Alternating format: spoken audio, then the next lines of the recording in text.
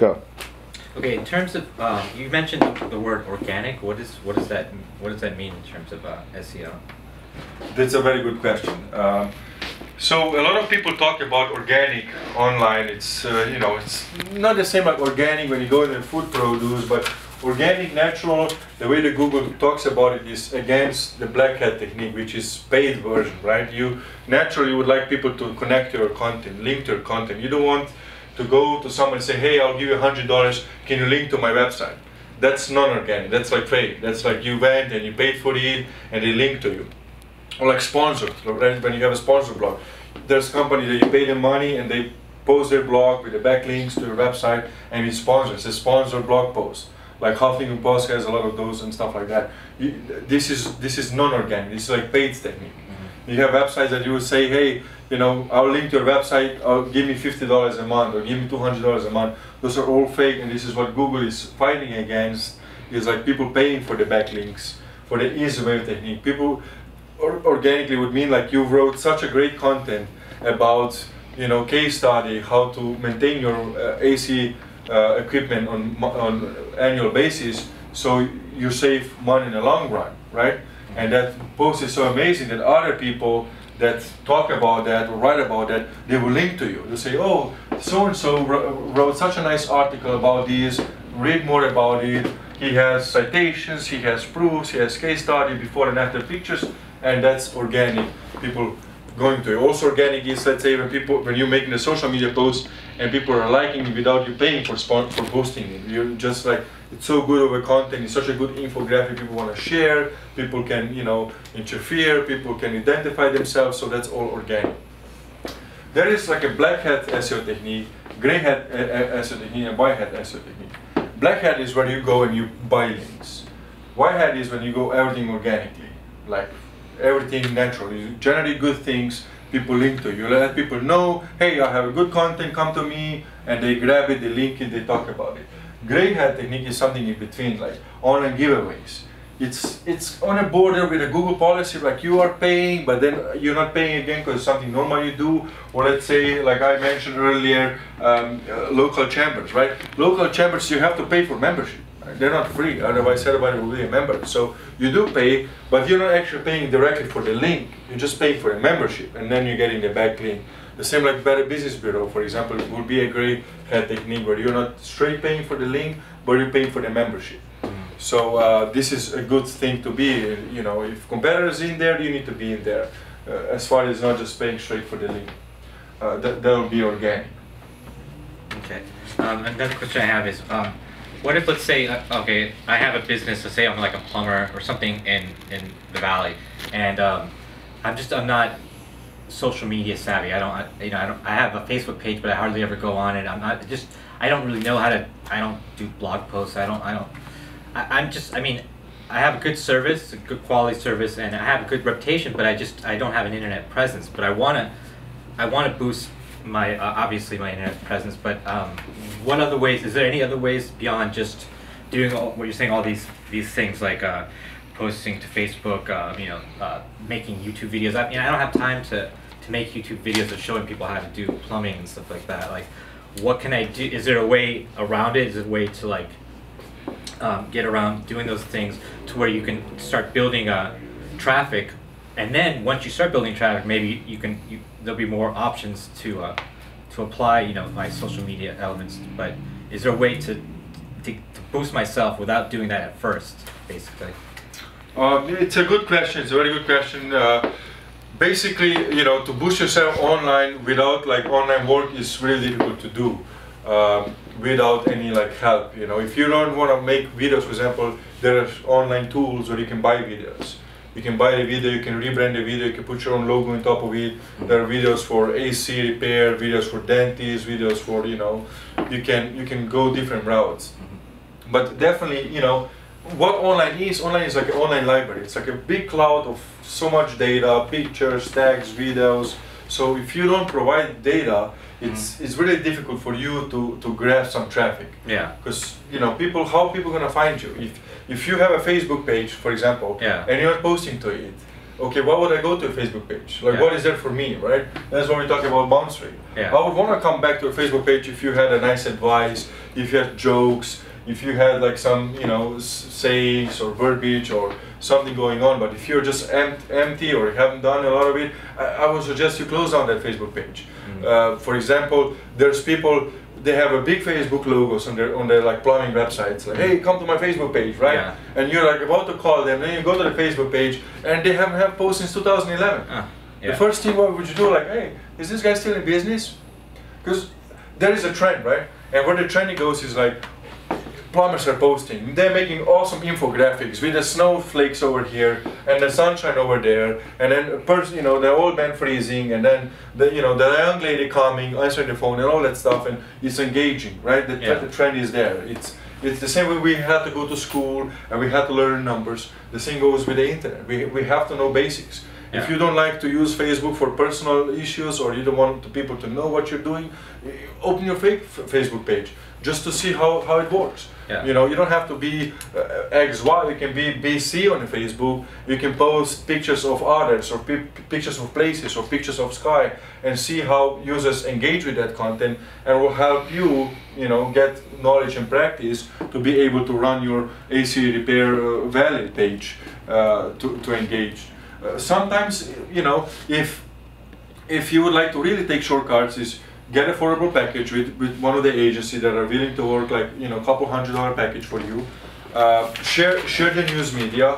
Sign up for like a, you know, Google Alerts, AC repair news, or AC news, or stuff like that, or weather news, and just share the content. You just, you know, you get to the LA Times page, and they're talking about how, you know, 4,000 cities in the next century are going to be under the water, and they have Facebook share button, and you share that as your Facebook page, and you generate content without you even writing, without you taking any photos. You can just grab it, and, you know, it shows activity, and it helps because it's like related to your business. You're not sharing the page about, I don't know, Kardashians, for example, because it's not related with AC repair, but you're sharing about the content, about pollution, about the weather, about the, you know, ozone layer and stuff like that. Okay, another question I have is, let's say, how important is like stuff like, you talk about online reputation, but how important is sites like Yelp in terms of, like, let's say if I have a bad review, and like, I mean, let's say if I have 4 really good reviews and 1 really bad review, I mean, is that something that's gonna, and how much control do I have over that, like, to change that? Like, is it something that's easy to change, or it's like, or it's something I had no control over, and is it really gonna affect my business? 1-star Yelp review is going to affect your business. So number one thing you should do when you get 1-star Yelp review is respond to that review. Respond to that review tell your story of what happened. Yeah. In a nice way. Don't accuse the reviewer. Don't tell them they're liars. Don't call them names. Don't be unrespected. Give them a nice, respectful feedback. What is your side of the story? Offer them, you know, to correct the issue. Users like to see how do you respond to negative things. Every restaurant with 100, 200, or 1,000 reviews, guess what? Even they are like 5-star rated, they will have 1-star reviews. Yeah. It happens. Somebody has a bad day. Somebody doesn't like a spicy food. Somebody doesn't like raw milk, or, you know, things happen. So you're gonna get 1-star review. Reputation is very important for you. Online reputation, because the consumers, how they search online is they search. For them, it's easier to repair 3 AC repair guys online without even calling them, to see which one is better. Make their own little algorithm who I'm going to call, instead of just go call the first guy, right? And once they make their own algorithm, they decide, okay, they see you 4 good 5-star review, but 1 bad star review, and they see a good feedback. Okay, that happened, you know, you were late, or you were not on time, or this and this happened, and the feedback was that you apologized, the accident happened, and you notify the customer, you're willing to give them a discount. And there are people like that. People are, oh, this guy is cool. I mean, yeah, he ran late to the appointment, but he was willing to give them a free maintenance, or free air filter, or, you know, free coolant, or, you know, whatever is part of your business. So it is important online reputation to maintain it. And of course, if you have, you know, those 4 good star reviews, how old are they? Are they like a year old, a month old, a week old? You know, so when are those good star reviews happening? So if you do get a bad star review today, number one thing you should do is slip over. Contact the reviewer. Try to, you know, work out the deal. Say, hey, I'm really sorry, I'll do this, let's fix that review or something. Yeah. Work on your new customer immediately. Like, start getting a 5-star review, right? So, and then on the second customer, another 5-star review, so that way, you know, the new reviews are coming. And then the next day, you know, write a nice feedback. Whatever you worked out, if you couldn't work it out, then, you know, tell them your story, but don't accuse your customer about anything, because people don't like to see that. Usually people are like, oh, they're lying, we did ship on time, we did this, that, or, you know, this, you know, even if they are competitors reviewing your business, you would write, I'm really sorry, but our records or our books don't show you being our customer. I really apologize. We would like to resolve that immediately. Please contact us at this and this number. You can talk to our CEO, or you can talk to me, I'm the owner, or, you know, and that will help your business reputation as well. Okay, last question I have is, let's say if I have an online store, I have a, so my conversion is, I'm actually wanting to convert sales. What in terms of, can I get from Google, let's say in terms of like, I don't understand totally how AdWords work, or like how I can, you know, I mean, can I buy like links? Can I buy, how does that work with Google? How would I even approach them? Like, how does that, like, how would I start with that? I have the content, I have the site built, but now I want to drive traffic to the site, and like I said before, I don't want to go through all the social media outlets to start off with. So, but I mean, just how would I go about with Google to get started with that and to basically generate large amounts of traffic as quickly as possible? Yeah, the fastest solution when you know we test out the new sites or startups is always the best way to do the CPC or PPC campaign, cost per click, which is AdWords, Bing, Yahoo. The easiest solution is AdWords. They give you $150 free credit. You can start. You know, you set up your keywords, your target area. I want to advertise United States or California or the worldwide. You set up your beats, you set up your ads. Shop now for computers. We have laptops, we have Pentiums, we have Intel processors, all that stuff. You set up your campaign. You can do Google Shopping as well, which is like add-on to the AdWords, where you can, you know, it takes a bit longer to set it up than actual AdWords, but it can be done in a couple days. So when you have all this set up, then you set up your daily budget. You say, I want to spend $20 a day, $30 a day. You can stop it or adjust it as you go. It's a lifetime, like, you know, real time. Like you go, you can adjust it to $50. You can pause it tomorrow. You can go on vacation and it doesn't run for like a week, or you know, you can do it. It could be expensive. You know, some keywords are like $1 per click. Some keywords are like $10, $20 per click. You only pay for the click. If somebody clicks 2 or 3 times in one single day, 24 hours, you only pay once. So it's an easy way to get a lot of traffic right away. It's costly. It's what SEO works, you know, to help you get organic traffic without paying for it on the results. But then again, you know, there are always people clicking on ads. So if you don't spend CPC campaign like AdWords money, you just going SEO organic traffic, you're not getting, you know, millennials. For example, they will make research, like survey, they're asking millennials. They said, where are you guys clicking? They asked 100 millennials, and 80% didn't even know the difference between the ad result and the organic result. So they would just click on the ads. They wouldn't even know, like, what are you talking about, like ad. And you know, Google and all of those are mimicking paid results to look more like organic results. Before it was orange color, now it's green. So it kind of camouflages into the result page, right? So it is the easiest way to do the AdWords campaign. Good SEO would always advise you the SEO with AdWords to test out the keywords, to get insights from the AdWords marketing campaign, which keywords are working, which keywords are converting, so that you know which keywords to focus on. Easier on the SEO campaign when you test them out of the AdWords.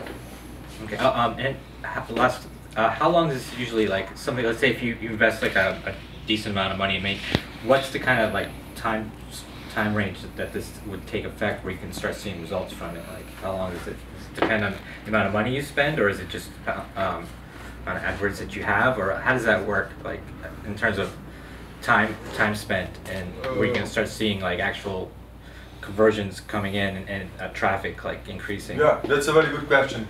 With AdWords, you will see results immediately. Let's say we set up your AdWords campaign this morning. You're an AC guy in the valley, you might be getting phone calls before you're even leaving this office. That's how fast that can work, right? Of course, you can be out of your budget really fast. And now the SEO itself, it doesn't really take any longer, because you know the SEO is sometimes the tipping point is just claiming the business, or you know putting the right category on your page, or writing the description, or adding the images to your Yelp page. Like your Yelp page has the visitors, but there's no conversion because you only have one picture. You look like kind of shady business. So everything takes effects immediately. Now, how long does it take for online business to get a needle from investment to being profitable business? This is a good question, and you know the most an average time the online businesses take are 3 years. So you know usually what happens with online businesses, people set them up, start them up, but 90% of them never work out because they don't understand. Okay, I need a website, and their budget is, let's say, $25,000, and they spend $22,000 on a website because the budget is 25, and $3,000 for the DBA and for trademark and all that stuff, for lawyer, for corporation. Okay, now we have website, now we have everything. We have corporation, we have bank account, we have business card. Okay, we don't have business. Yeah, because you guys spend all the money to set up, like just to open the store. Like when you open the store, you still have to have money for the next month rent, for the signage.